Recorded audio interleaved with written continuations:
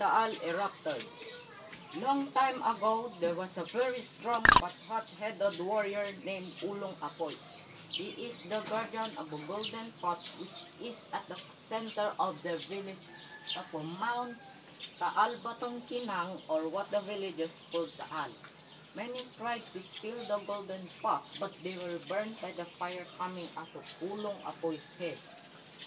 One day, a witch named Lin Langin transformed into a beautiful woman and tried to steal the golden pot.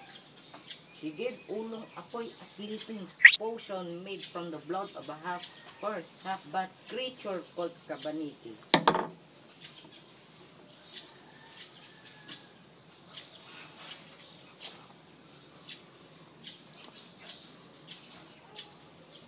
When Ulong Apoy awakened, Lin Langin and the golden pot was gone. He was so angry that a very big ball of fire came out from his head. The ball of fire melted the ground, made a very deep and wide hole. Ulong Apoy traveled 7 mountains to capture Lin Langin and get golden pot back. Threw Lin Langin in the burning hole, but Lin Langin grabbed him. They went down the hole together with the golden pot.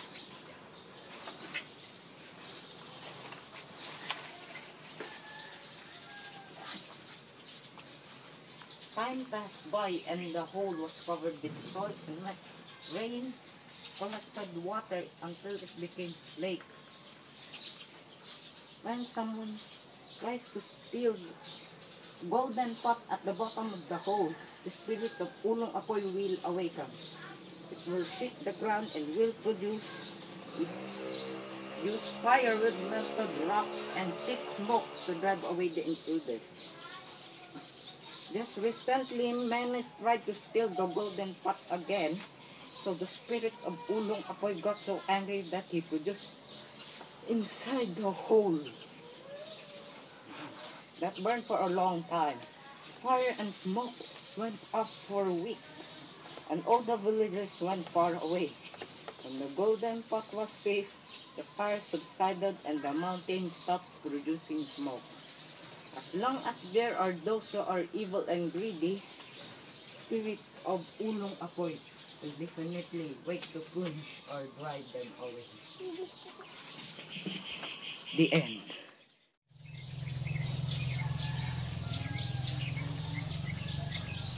Lang.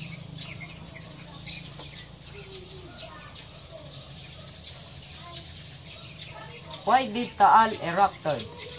Long time ago, there was a very strong but hot-headed warrior named Ulong Apoy. He is the guardian of a golden pot which is at the center of the village of Mount Taal Volcano, or what the villagers call Taal. Many tried to steal the golden pot, but they were burned by the fire coming out of Ulong Apoy's head. One day, a witch named Lin Langin transformed into a beautiful woman and tried to steal the golden pot. She gave Ulong Apoy a sleeping potion made from the blood of a half-horse, half-bat creature called Cabaniti.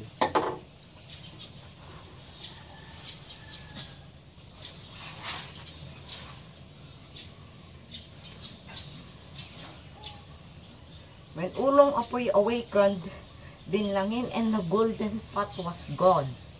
He was so angry that a very big ball of fire came out from his head. The ball of fire melted the ground, made a very deep and wide hole. Ulong Apoy traveled 7 mountains to capture Lin Langin and get golden pot back. Threw Lin Langin in the burning hole, but Lin Langin grabbed him. They went down the hole together with the golden pot.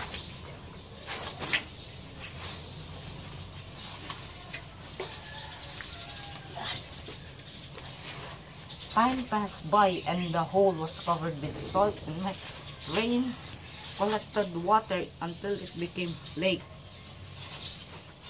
When someone tries to steal the golden pot at the bottom of the hole, the spirit of Ulong Apoy will awaken.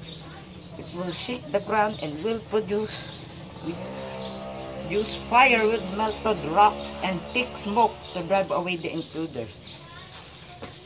Just recently, many tried to steal the golden pot again, so the spirit of Ulong Apoy got so angry that he produced inside the hole that burned for a long time. Fire and smoke went up for weeks, and all the villagers went far away. When the golden pot was safe, the fire subsided and the mountain stopped producing smoke. As long as there are those who are evil and greedy, the spirit of Ulong Apoy will definitely wait to punish or drive them away. The end.